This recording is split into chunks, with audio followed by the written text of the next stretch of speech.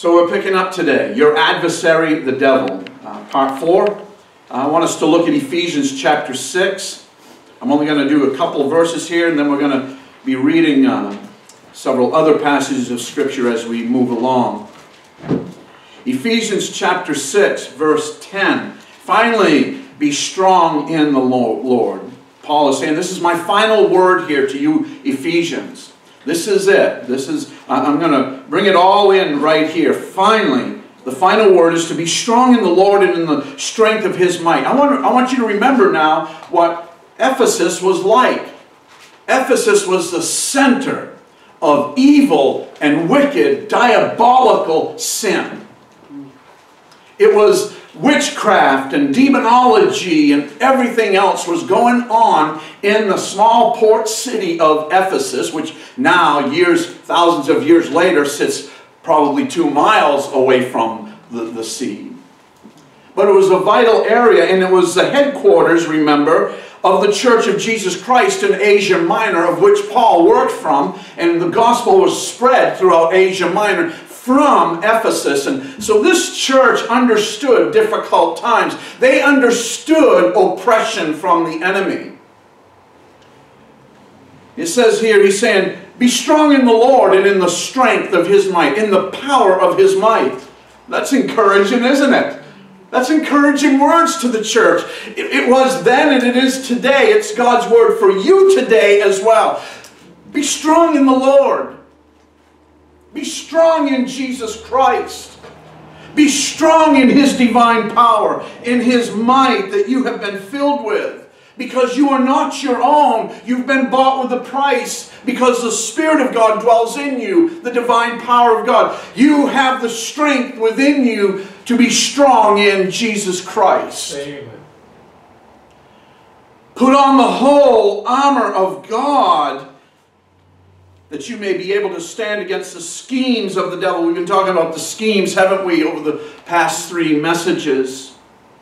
The schemes of the devil. 2 Corinthians 2:11, it tells us that Paul is encouraging the church to now forgive and restore a brother who was in sin, who had been set outside the church. And he was saying, now it's time to forgive him, it's time to bring him back, and it's time to restore him, lest we be outwitted by Satan. Because we are not ignorant of his schemes. You, my dear brothers and sisters, should never be ignorant of the schemes of the enemy. And yet we could all probably testify this week of a trap we fell into. Maybe we said something about someone we shouldn't have. Maybe we gossiped. Maybe we just were out of line in something we did, or places we may have gone, things we let our eyes see, or things that we may have thought upon. And you caught yourself after a time and thinking, oh, no, this isn't right. He says, be strong in the Lord, put on the whole armor of God, that you may be able to stand against the schemes of the devil. For we do not wrestle against flesh and blood, but against the rulers, against the authorities, against the cosmic powers over this present darkness, this wickedness he's talking about, against the spiritual forces of evil in the heavenly places. In the heavenly places. Oh, God's blessing. God's word is anointed. We need not ask for God to anoint His word. However, we need to ask for the Lord to anoint His vessel of communication. That would be me. And receptive hearts, vessels of clay. And we ask you, Lord Jesus, these things. John Stott says a thorough knowledge of the enemy and a healthy respect for his prowess are a necessary preliminary to victory in war. Similarly, he goes on to say, if we underestimate our spiritual enemy, we shall see no need for God's armor. We shall go out to the battle unarmed, with no weapons but our own puny strength, and we shall be quickly and ignominiously defeated. Meaning, we shall be quickly put to open shame because we failed to understand the battle. We failed to understand the enemy. I left off last week talking about the invisible war. The invisible world is just as real as the visible world we are in today. This reality that we live in There is another reality. There is a supernatural reality that we cannot see. This is our visible reality. This life. And don't we enjoy this life? We understand this life through the five senses, don't we? That's what makes it reality. However, we can't take these physical characteristics of our makeup and engage in a spiritual warfare. The invisible world is just as real as the world that you are sitting in today, that you are a part of. And we went back to 2 Kings chapter 6, if you want to go there with me. 2 Kings chapter 6, I'm not going to read the whole thing like I did last week. Elisha's servant thought that they were in peril. The king of Syria was after Elijah because every time he made a plan to attack Samaria and other parts of Israel, God would inform Elisha of his plans, and he would make it known. Elisha would make it known to the king of Samaria so that they were always prepared. And the king of Syria, he felt like some of his own men were deceiving him, betraying him, and going to Elijah. Well, they found Elijah. And now the king of Syria set out his army to go to Elijah, to go take him in the city of Dothan. And they got up one morning, verse 15 in 2 Kings chapter 6. When the servant of the man of God rose early in the morning and went out, behold, an army with horses and chariots was all around the city. And the servant said, "Alas, my master, what shall we do?" He's in a panic here. Picture this guy. He goes out to get the coffee going, and he looks, and the city is completely surrounded by horses, chariots, and footmen from the Syrian army. And he quickly goes back to Elijah. He's in a panic. His adrenaline is running. "Alas, master," he says, "what shall we do? What shall we do?"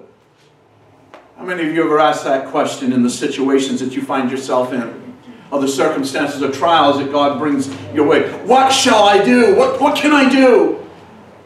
And we try to navigate so much of circumstance and trials in the physical realm. And hopefully and prayerfully, God brings us to the place where we realize there's another answer here. There's another approach here. There's another perspective here that transcends the physical into the spiritual. And this is what Elijah says. "Do not be afraid, for those who are with us are more than those who are with them." Amen. Then Elijah prayed and said, "O Lord, please open his eyes that he may see."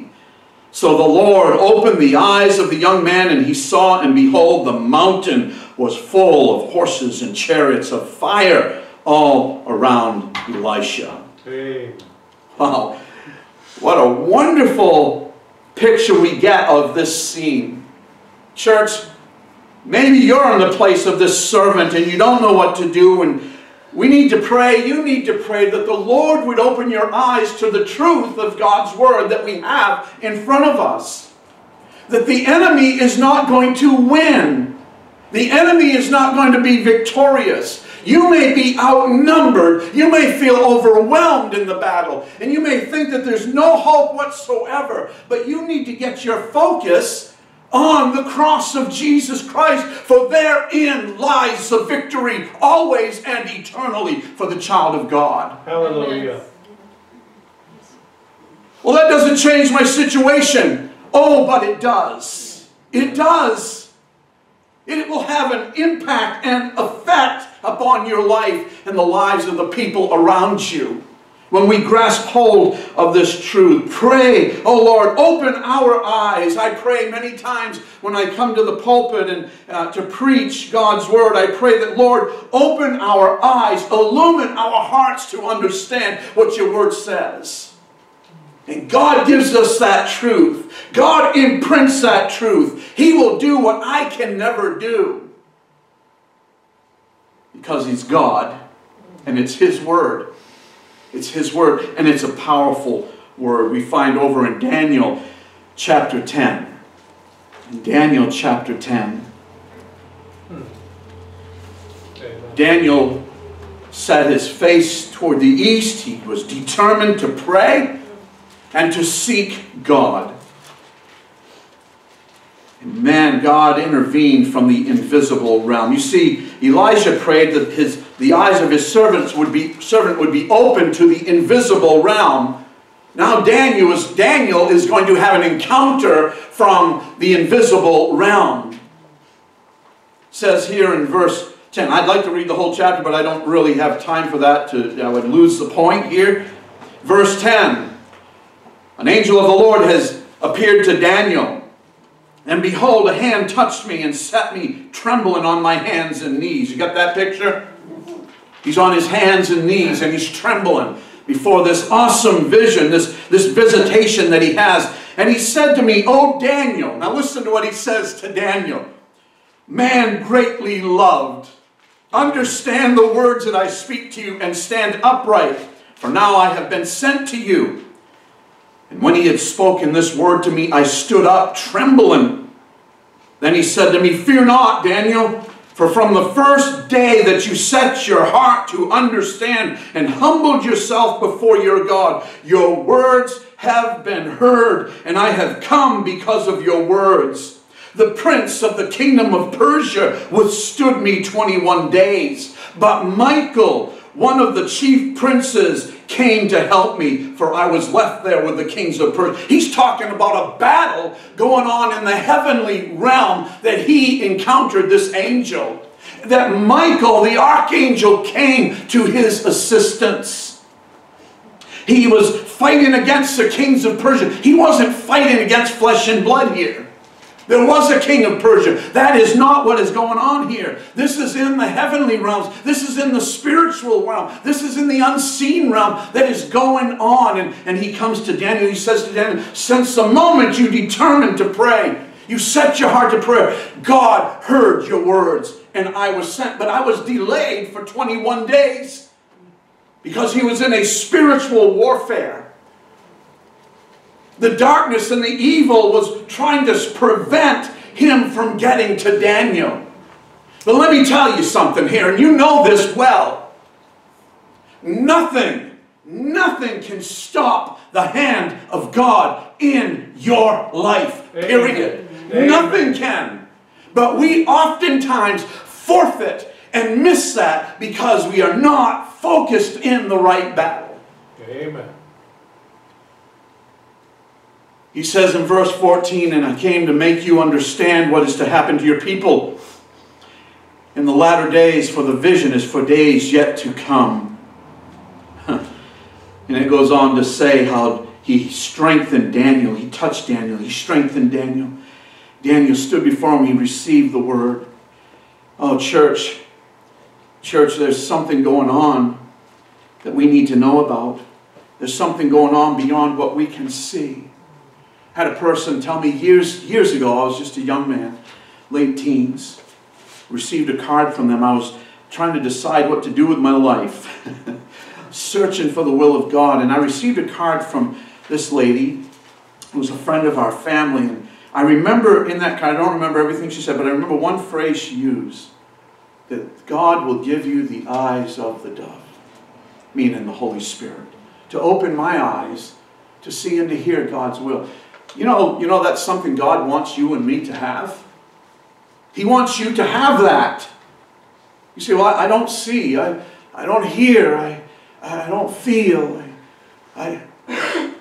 God has made it possible for you to hear and to know His will. Amen. And to what's going on around you. I think there's so much going on that causes us to cast our eyes, our concerns, our emotions, our everything in another direction. And we oftentimes miss, not because God has withheld it, not because God doesn't want you to have it, because God is waiting for us to come around to His perspective. See, God sees the whole picture of your life. We only know right now. We only know it. We can look back over the landscape of our life and, the old saying, 20/20 vision, right? We We think of some of the mistakes we made, some of the joys, some of the highs and lows in life. But we're still only right here. Oh, but we can make plans. Sure, you go ahead and do that. We can make plans for tomorrow. Things we want to do, things we want to accomplish as goals set. But unless we pray, James tells us, if the Lord wills, we're foolish. Because we don't know anything beyond this moment. God does. God sees the full picture of your life. God sees the full picture of what's going on in your families. God sees the full picture of what's going on in our country and around the world. He sees the full picture of what's going on in Congress. He sees everything that's going on behind closed doors. He knows what's going on.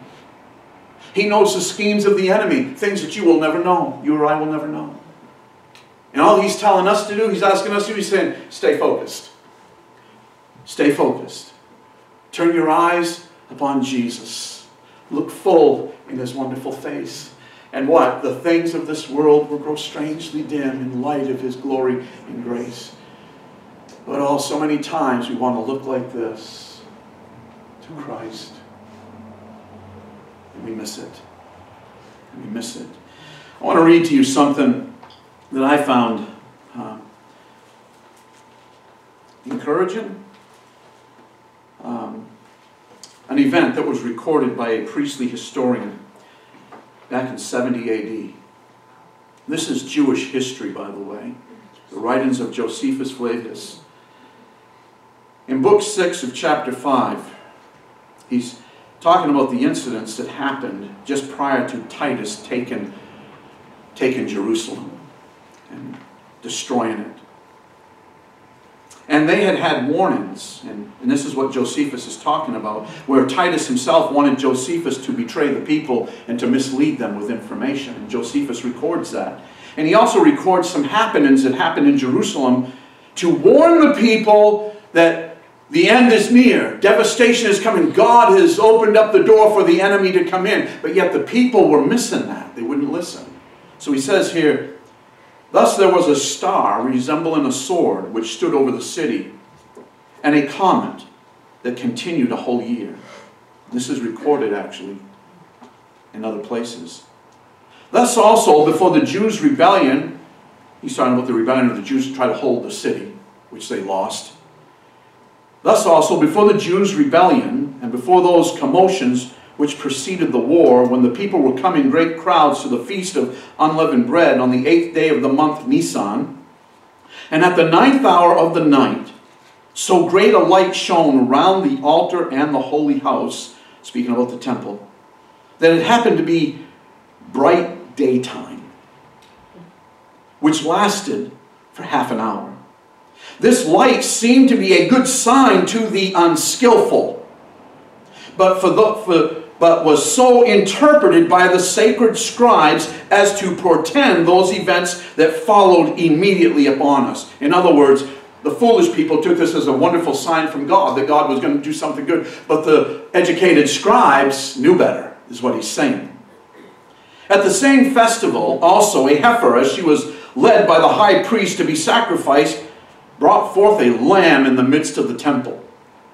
Moreover, now listen to this, the eastern gate of the inner court of the temple, which was of brass and vastly heavy, and had been with difficulty shut by 20 men, and rested upon a basis armed with iron, and had bolts fastened very deep into the firm floor, which was made of one entire stone, was seen to be opened of its own accord about the 6th hour of the night. Now those that kept watch in the temple came hereupon running to the captain of the temple and told him of it, who then came up thither and not without great difficulty was able to shut the gate again. The gate was opened without man's help after it had been locked. Listen what he says of this. This also appeared to the vulgar to be a very happy prodigy, as if God did thereby open them the gate of happiness. He's opening up the temple, the courts. This is to those who didn't know any better.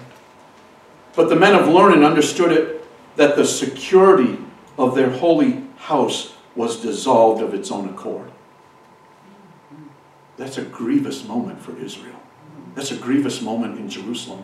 It's going to be the fulfillment of God's word against the city. And that the gate was opened for the advantage of their enemies. It was almost as though God himself opened the gate, is what they're saying, to let the enemy come in. So these publicly declared that this signal foreshadowed the desolation that was coming upon them. Besides these, a few days after that feast, on the 21st day of the month, Jar, a certain prodigious and incredible phenomenon appeared. I suppose the account of it would seem to be a fable were it not related by those that saw it, and were not the events that followed it of so considerable a nature as to deserve such signals. For before sunsetting, chariots and troops of soldiers in their armor were seen running about among the clouds and surrounding of the city. Did you get that? This is recorded by Josephus Flavius, a highly acclaimed priestly historian of that time. He says this, and I'll end with this. Moreover, at that feast, which we call Pentecost, as the priests were going by night into the inner court of the temple, as their custom was, to perform their sacred ministrations, they said that in the first place, they felt a quaking and heard a great noise. And after that, they heard a sound as of a great multitude saying, "Let us remove hence. Let us leave this place now." You say, well, now, Pastor, that's not the Word of God. No, neither is the history of the United States. But it is a recorded history. And this is, according to Josephus, an actual event that happened, that was seen. I'm talking about the invisible realm.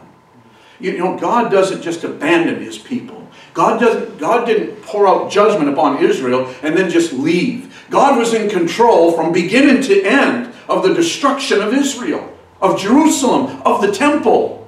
And when Titus came in, and many Romans were killed, many Roman soldiers were killed before they finally defeated the city. That's all recorded. And then the temple was burned completely, and it was just demolished, everything. God's word was complete. God was in control.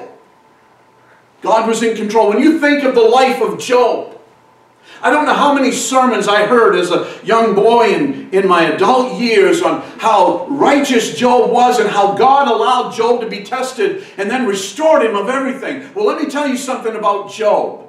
Job had sin in his life.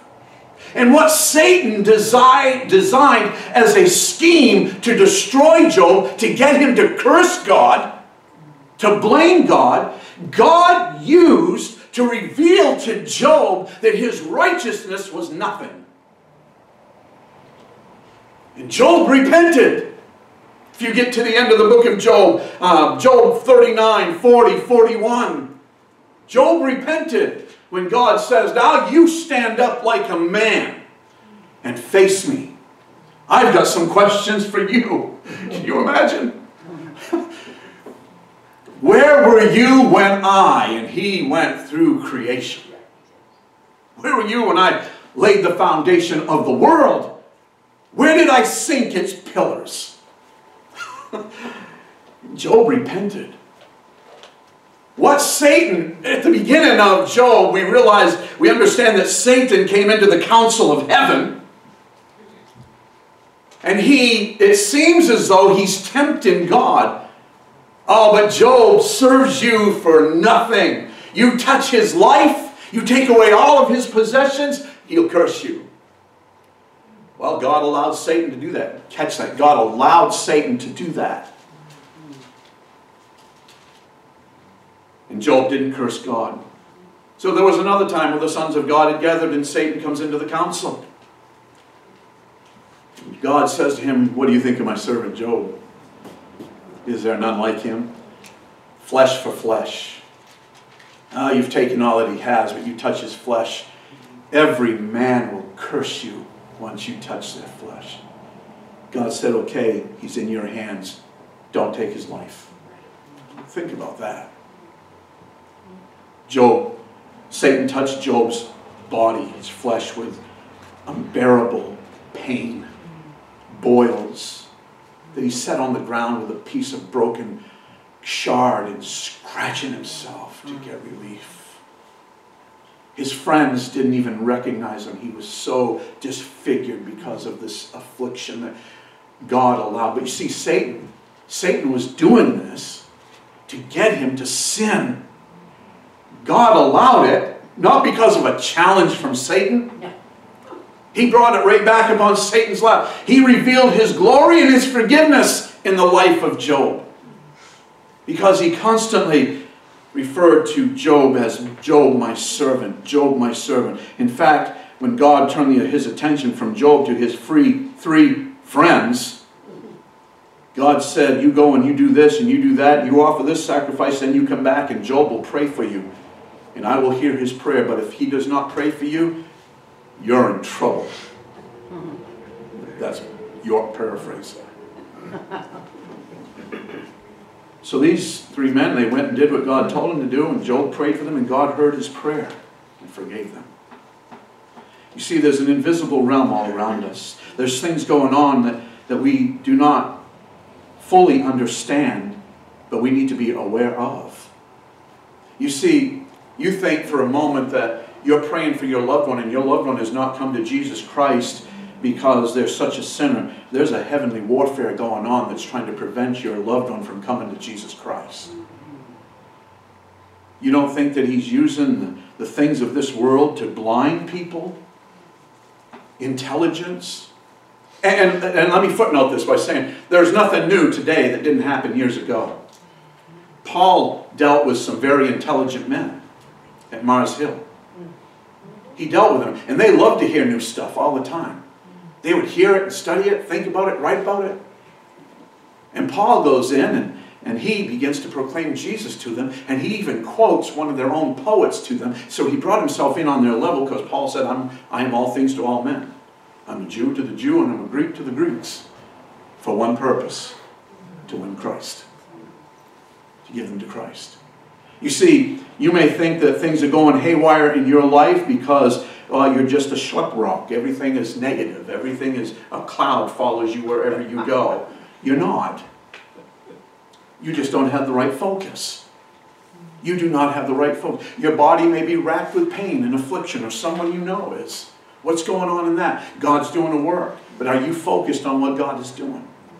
Does God have your attention yet? See, God got Job's attention. Job was pretty caught up in himself, by the way. Job was pretty caught up in his own integrity. He said, why did you even let me be born? God dealt with that question too, by the way, with Job. You know, Job said, my own integrity. It's about my integrity. I've maintained my integrity. God showed him that he didn't, because his integrity became his focus.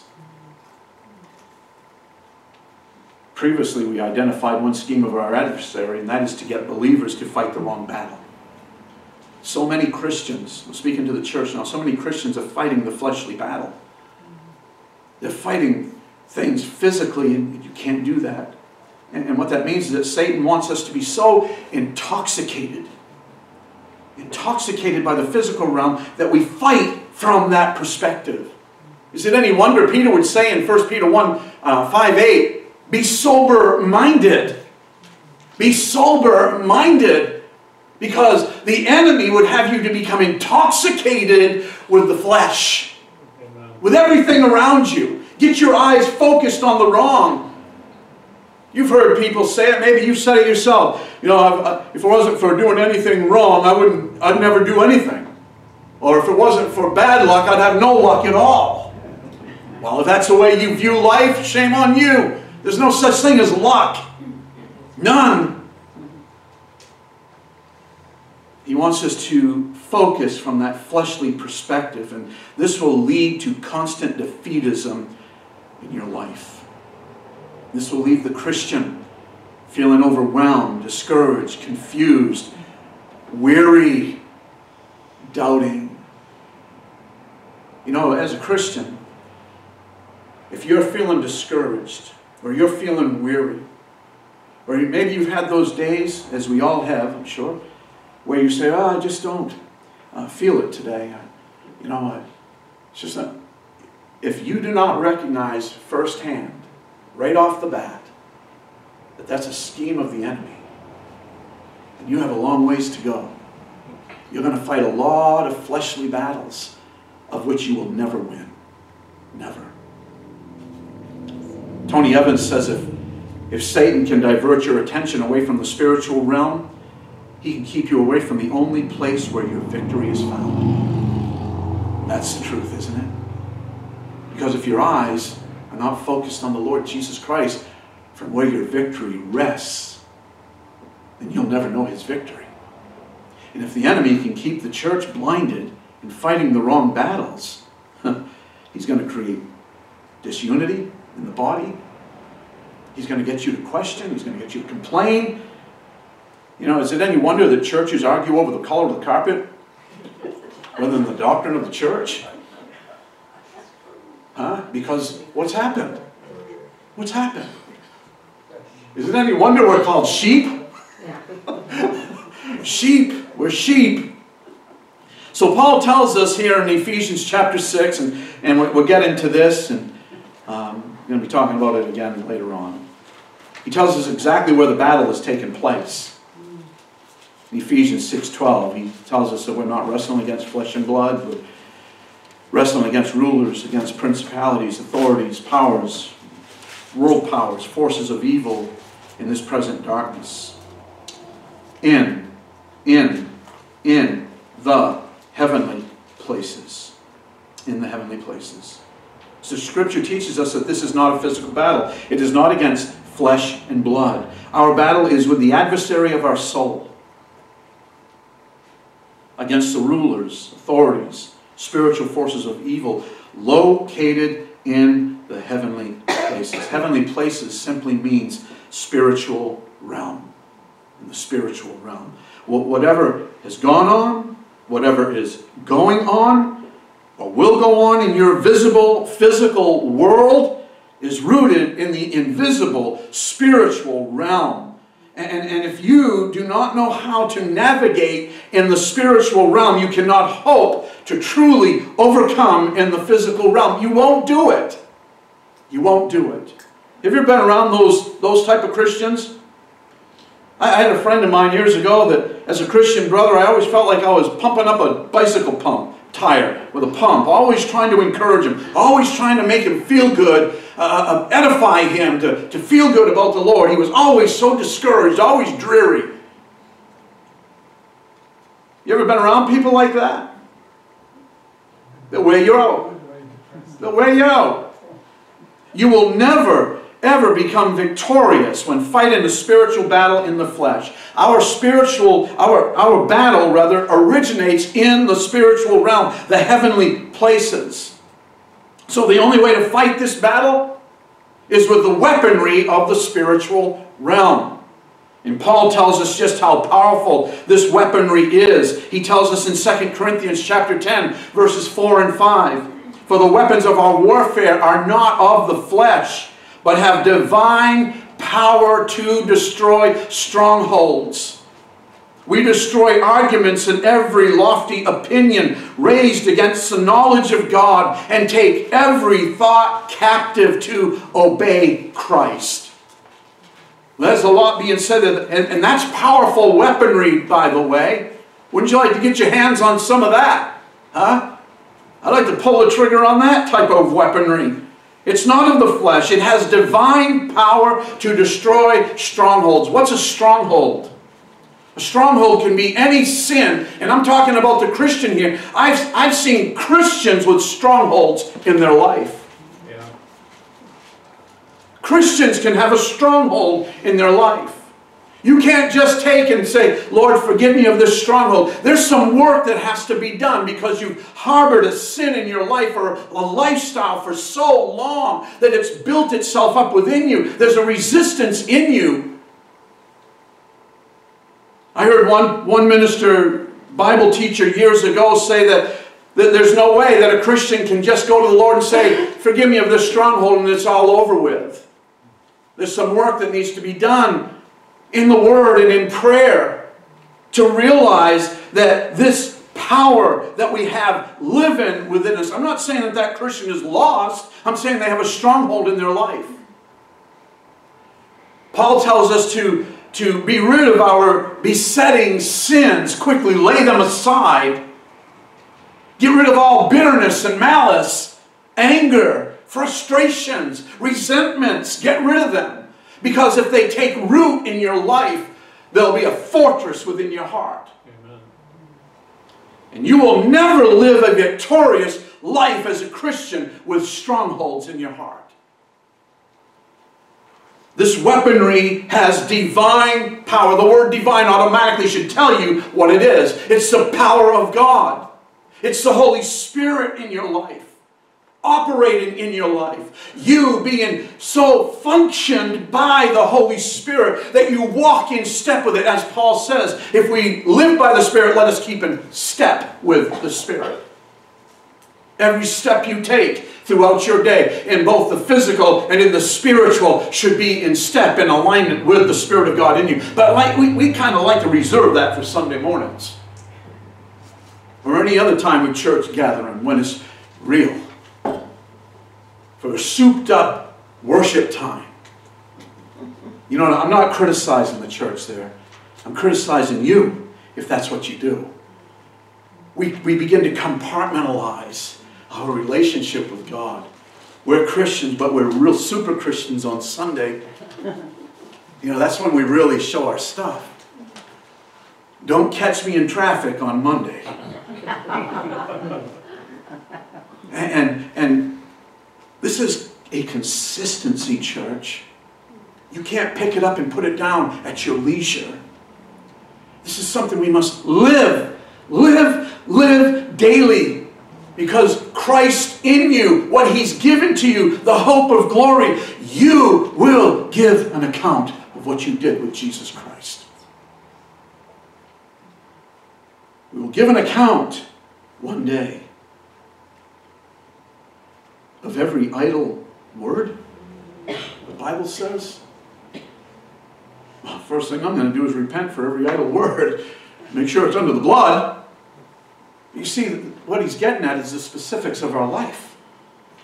He's getting at the details of your fellowship with Christ and your fellowship with the world. Which is prevalent? Do we associate more through the things we think, feel, and do with the world or with Christ? That's a battle.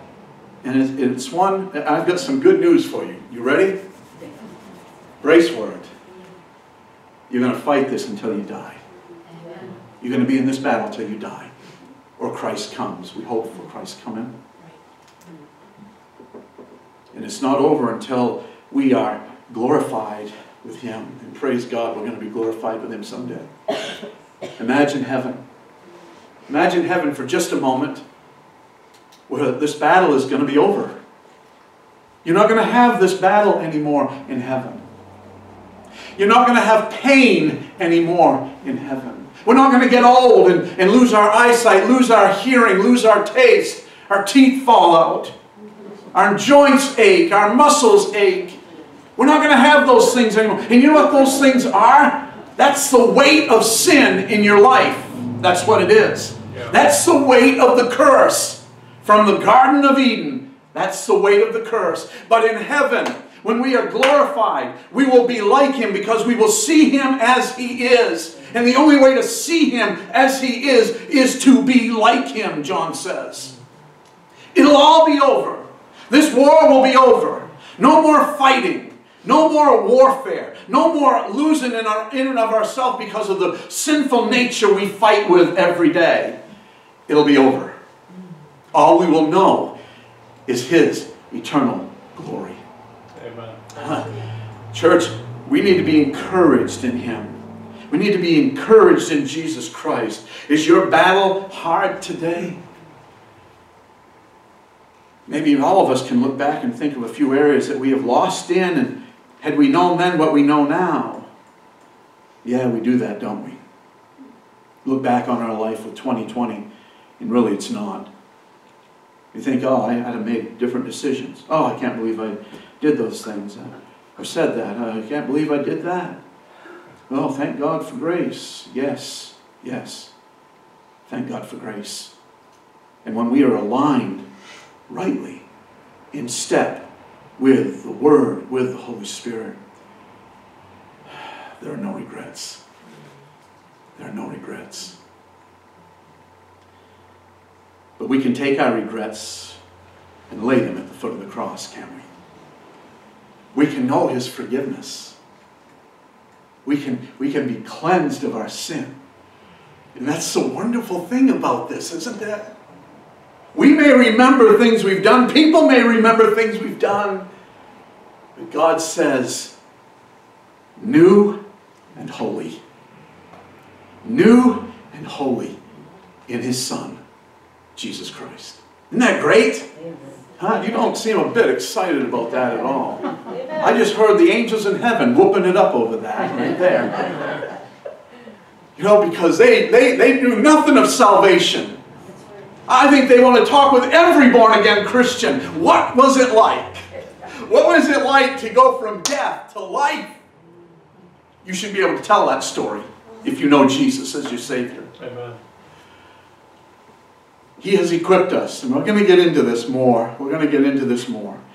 You can be assured of that. Oh, church, be encouraged in the Lord Jesus Christ. Fight the battle. Put your hands to the plow. Don't look back. Lean into it. And trust Him. He'll see you through this battle.